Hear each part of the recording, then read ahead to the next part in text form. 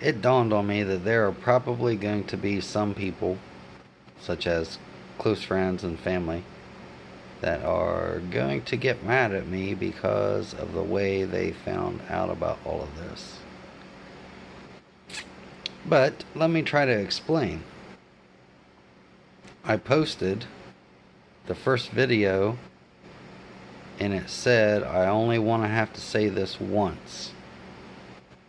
And in the few people that know, because a few people already knew, they've known for weeks, such as my mom and stepdad and my sister, my employer, and maybe 3 or 4 of my closest friends that were my initial mental support people.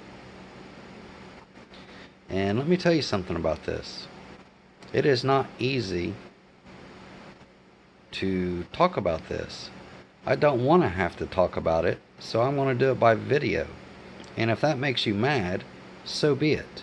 When you get cancer, you can tell people however you see fit. But I'm doing it the way that I want to do it. And if you can't respect that, I really don't care. It's that plain and simple.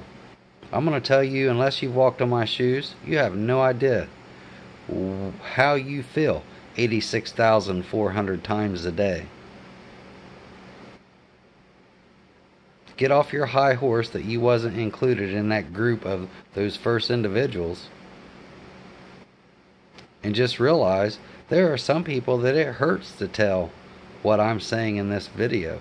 You don't want to hurt people. I don't want all the questions. I don't want anybody to ask me anything. If you ask me anything about it, I'm just not going to answer you, period.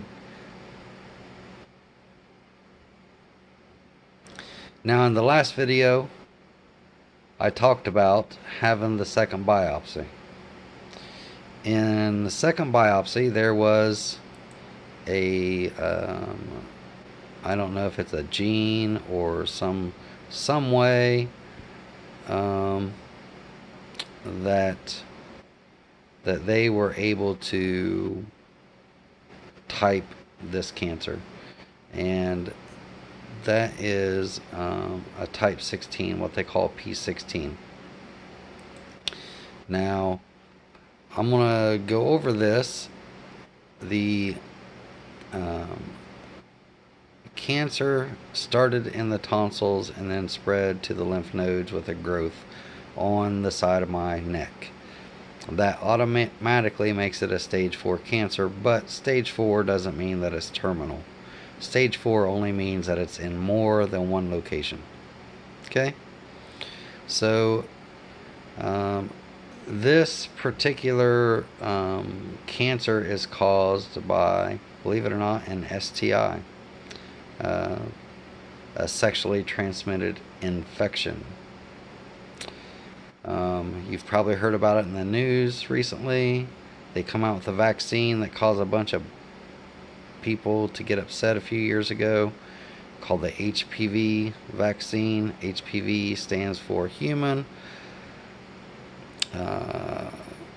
papilloma virus, and I have to read some of this off of the internet. I'm actually on the CDC's website that has a pretty good write-up about this,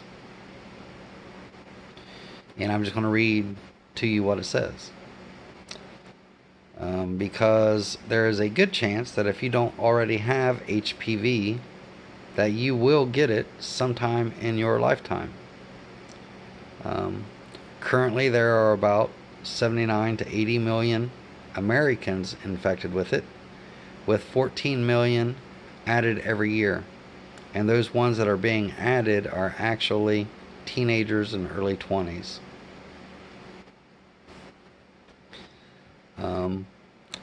There are also over 200 different types of HPV, and not all of them cause cancer.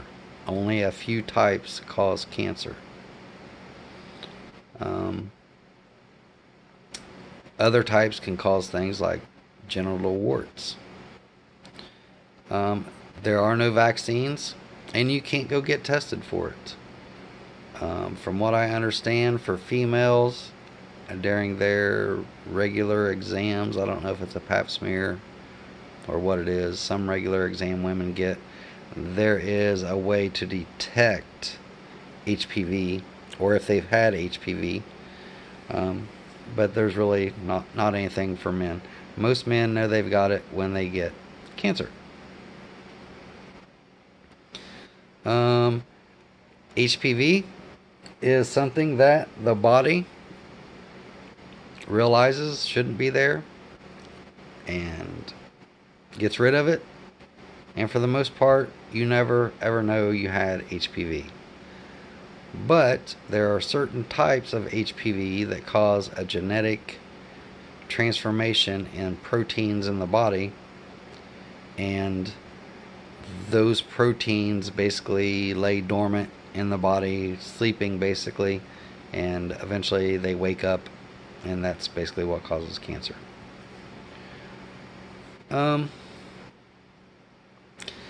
HPV is the most common cause of cervical cancer in women.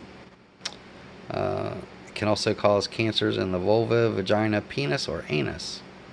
It can also cause cancer in the throat, including the base of the tongue and the tonsils.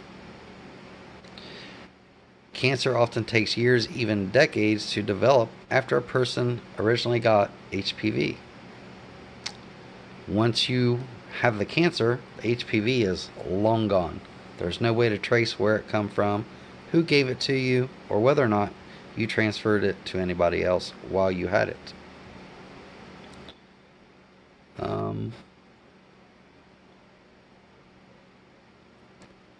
You know, there's a lot of things you can do to keep from getting HPV.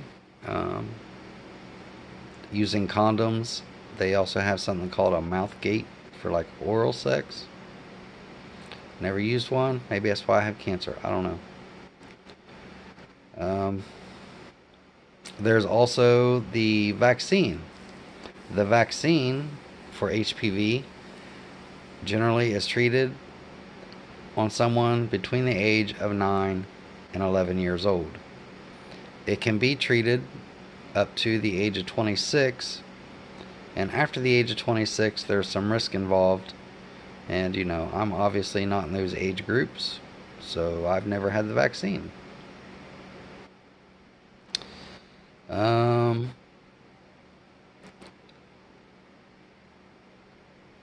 They basically say that the only way that you will not get HPV in your lifetime is if you are a virgin, the person that you have sex with is a virgin, and you and that person stay in a relationship only with each other for the duration of your lives. And we all know that just don't really happen these days, right? So, how common is HPV? I already said that 79 million Americans are currently infected. About 14 million people become newly infected each year. HPV is so common that almost every person who is sexually active will get HPV at some time in their life if they don't get the vaccine. Some of the health problems include genital warts, cervical cancer, and there are also some warts that you can get like on the bottom of your feet and your hands that, believe it or not, are caused by HPV. The ones that cause the warts generally don't cause the cancers. So that's kind of good, and I think I just picked up a tick. Yep, just pulled a tick. Let me get rid of this tick real quick. You know, there's always stuff happening on the homestead. Just the way it is. Smash him down there. Let me grab a lighter before he runs away. So while I'm in the middle of this video, of course, something happens on the homestead, needs immediate attention. That is nothing uncommon. Now that I've got this tick taken care of, let me turn some lights on and show it to you.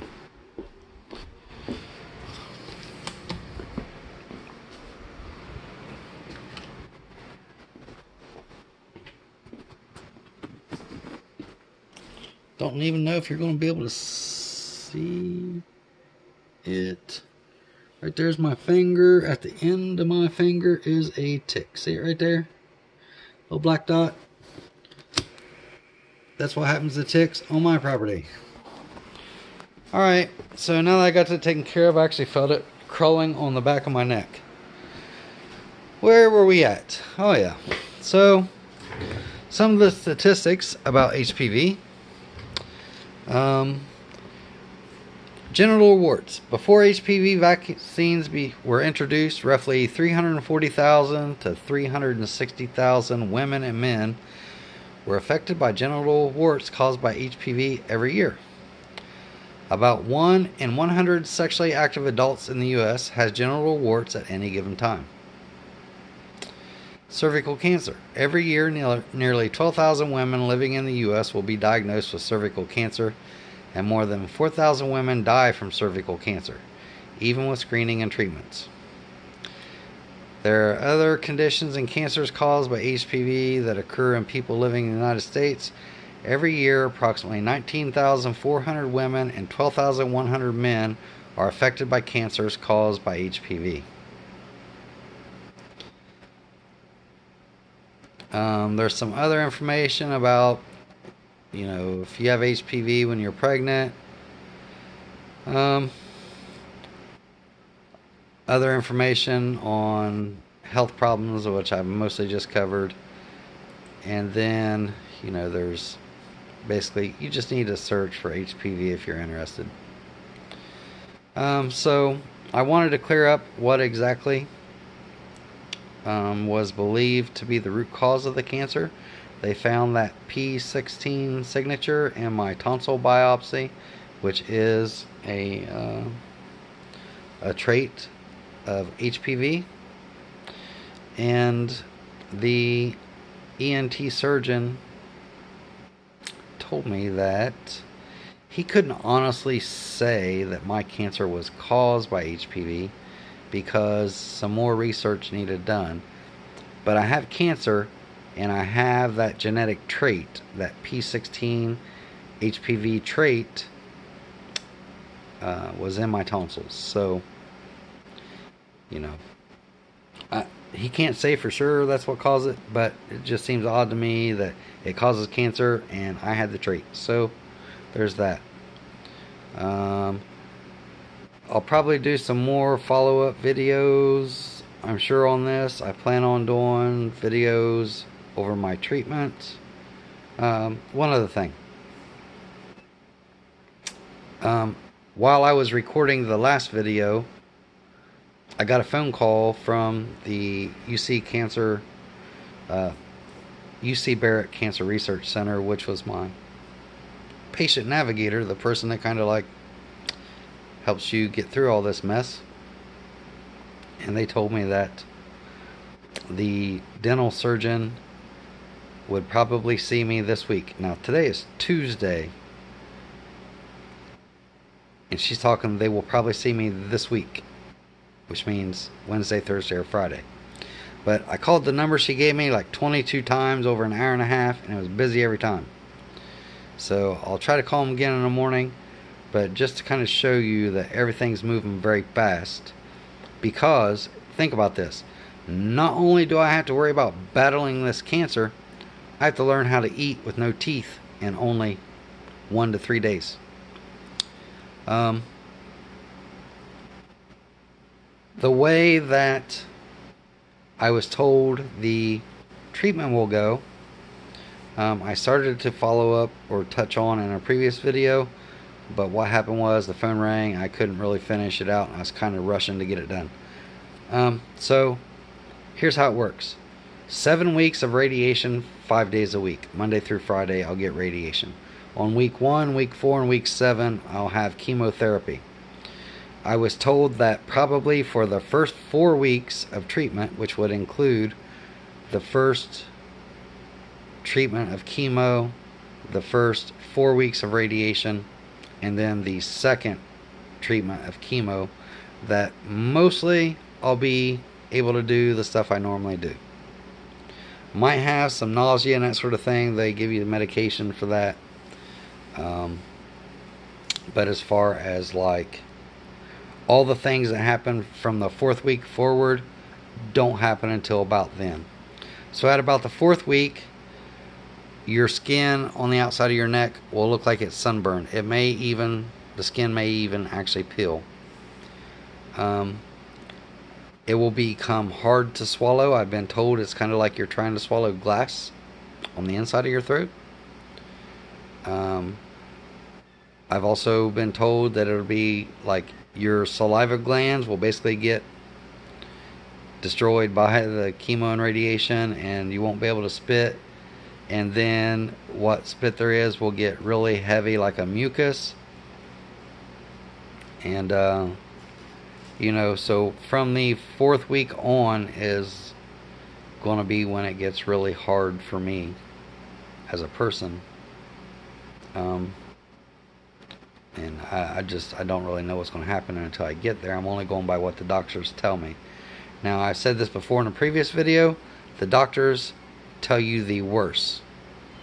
What they believe will be the worst outcome is what they tell you, because they want you to be prepared for the worst.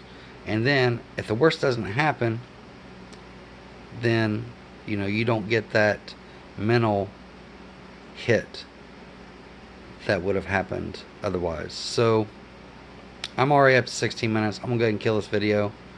That's the things I wanted to talk about. There'll be other videos. Thanks for watching.